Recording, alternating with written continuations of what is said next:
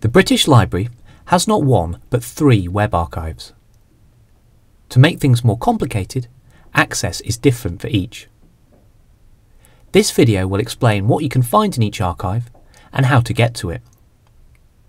First, there is the Archive of UK Web Space for the years 1996 to 2013, which is taken from data collected by the Internet Archive for sites with addresses that end .uk. This archive is not complete, but it does cover the whole of UK web space.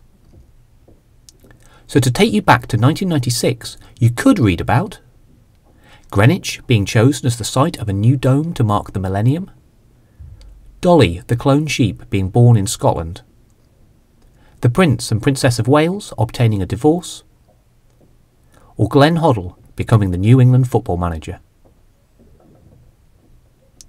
If all of that seems a long time ago, it gives you an idea of the time span covered, from the beginning of the Millennium Dome to the London Olympics, from the divorce of the Prince and Princess of Wales to the birth of their grandson. You can search this archive here. In contrast, our second archive is deeper, but, for now, more restricted in time. In April 2013, Parliament gave the British Library the right to collect the entire UK web space, and it started doing just that, in partnership with the other 5 legal deposit libraries for the UK. This is an enormous amount of information.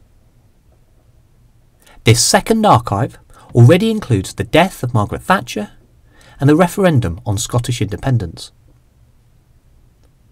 Unfortunately, the legislation that gave the right to collect this information also made it only legal to access it inside a UK legal deposit library, so you will have to go to one of these libraries to use this web archive. Finally, there is the Open UK Web Archive. This is a curated set of websites focused around themes like the Credit Crunch, the general elections of 2005 and 2010, or the London Olympics. Because it is carefully curated material, with more contextual information, this might be the best place to start using a web archive.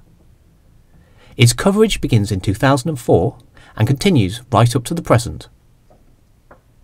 Come and explore these 3 web archives.